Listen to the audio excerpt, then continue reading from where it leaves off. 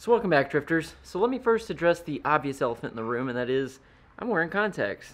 I actually just recently got them because, well, I haven't been able to wear them for years, and I'm doing an experiment now. I was actually able to put them in, and I can actually see, kind of. So luckily now I don't have to worry about my glasses falling off every time I go to bend over and look into the car, and it's not cool. It's not fun. And plus, hey Louie, what you doing over there? Louie's making a lot of noise.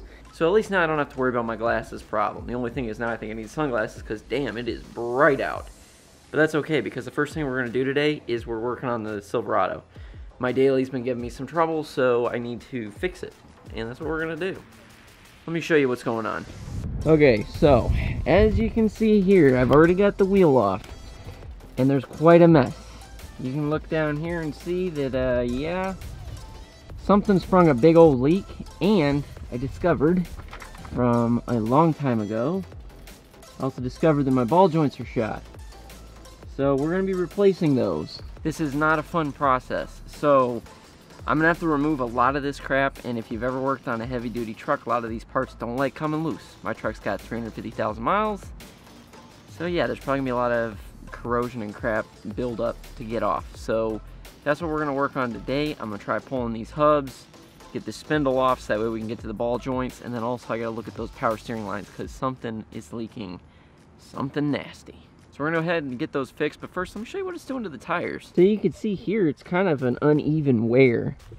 You've got like some spots where it seems like it's still got some life in it, and then you got other spots where it just seems like it's dead. So it's wearing only to like certain spots, and it's really weird. Like, see that? That's kind of odd how that's doing that. And I also discovered there's a plug in my tire, so that's not good. So first things first, let's get started on pulling those hubs. So I was just curious if you guys are interested in any of this truck material. It's been a while since I've uploaded anything on the truck, and I'm just kind of thinking about getting into it. There's a lot of projects I need to do to it, and I'm just kind of curious if you guys like this kind of stuff or if you'd want to see more. So let me know down in the comments. So I need to go get a pickle fork. These ball joints are not breaking loose no matter what I do. I'm gonna get a pickle fork or something, and we're just gonna try to wedge it in there and smack it out. So, time for a parts run. BMW to the rescue. Let's hit it. I can't tell you just how much I love this car. So guys, I just wanted to take this moment to go over the results from our recent poll of what we should name our rooster. And we got one response, and everybody liked Francis so far. But I got an amazing comment, and and Rick, if you're watching this, those are some amazing names. It's between Cluck Norris, Colonel Sanders, Brewster, and Napoleon. Those are way better than the names I thought of. So, yeah, click the poll. Let me know what you think.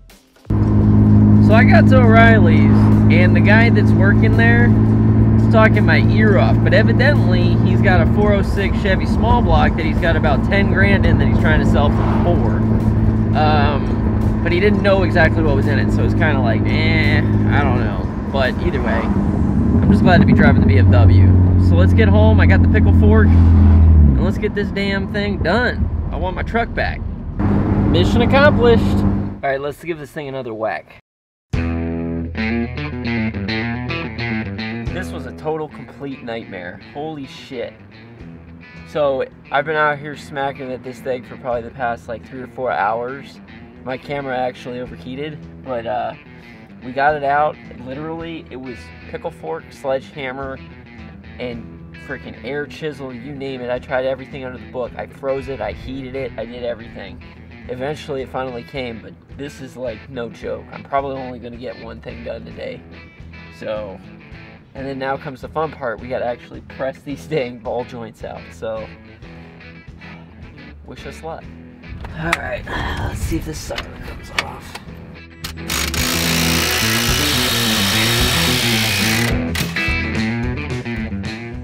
Oh, that's not particularly good. I don't think that moved one bit. Huh. It's gonna be a lot more work than I thought. And it most certainly was. Holy crap.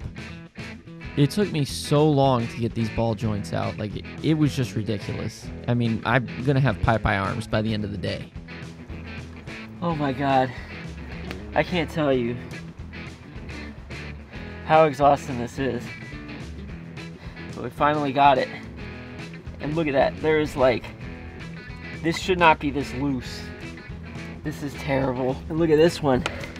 It doesn't have like any, like it's just, I shouldn't be able to do that with a ball joint. It's crazy. So now I just gotta finish this up. I'm only getting one side done today. There's no way I'm doing two. This is not easy. So everything kind of went back together a lot smoother than it came apart. I mean, the ball joints went in. I had to use the C-clamp tool, but it was way easier than taking them out. Like, hands down, I would rather install them than remove them. It was just a nightmare. It's days like today that remind me how whenever we go to work on cars, it's like, oh, we're going to do this, this, this, and this. Then you get started, and next thing you know, you're only doing one thing. And that one thing takes all day. It's just weird how with cars, that's how it seems to go. It never quite goes the way that you want it to, but even just making a little bit of progress is better than not making any at all, which is kind of how I felt about the truck for the longest time. So I'm just glad to actually be getting something done.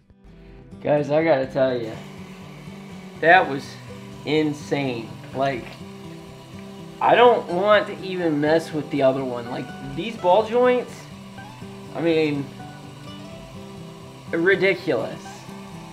I mean, yeah, like, all I wanted to do was fix that stupid leak that I had, and I couldn't even do that. Like, literally, like, I spent all day to replace 2 ball joints. That is nuts. The heavy-duty crap with having a big truck, I can see why they call it heavy-duty, because it is something else when it comes to getting that stuff out of there. I mean, it just, man, I'll just be happy when it's done, because I honestly don't even know if I'm going to tackle the other side. My back right now is killing me. I was having trouble just trying to, like, bend over and pick up the brakes and trying to flip that stuff around. Like, it was a total nightmare, guys and gals and whoever else. Just damn. So I think what I'm going to do now is I'm just going to get me some food, because technically I need to go to the gym, but that was one hell of a workout all on its own, so I don't know, we'll see. But either way, I need to at least get something to eat and get this done, but I don't know, man. Sometimes you just have days like this where you push and push and you can't get anywhere. But you know what? We didn't give up. We did not give up. We kept hammering through that shit and we got it out of there. So that's at least something, you know. But hope this video wasn't too terribly, ow. I got something in my eye. Downside of having contacts, I guess. Yeah, I think next time I'll have to wear safety goggles since I'm not wearing glasses. Anyway, I need to get out of here. I'll see y'all later. Just keep it nice and easy, alright?